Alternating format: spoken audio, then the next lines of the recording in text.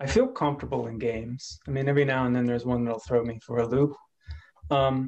But reviewing games, like LR and reading comp, I feel like, I can see where I'm screwing up and try to learn from it. I know there's a lot that I need to learn there, but the games, getting faster, improving on that stuff isn't really, I can see the deductions afterwards, but, or like, when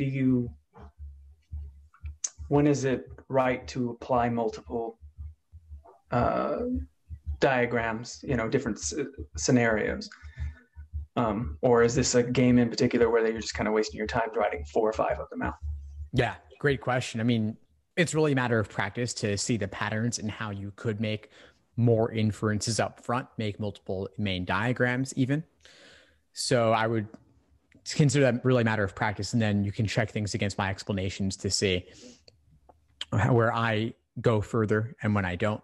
And it's just based on the nature of the rules in the initial setup, how they combine. If there's a certain particular powerful variable or group of variables that connect together in a certain way, like a block, for example, that could be a guideline to help in making those multiple diagrams. Then the other thing to look at as well upon your review is how could you have used previous work more, previous hypothetical valid scenarios that you've drawn up to that point. Yeah.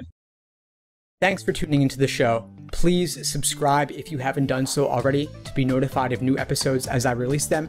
And feel free to reach out if you need anything at all as you move forward with your prep. I'm happy to help however I can.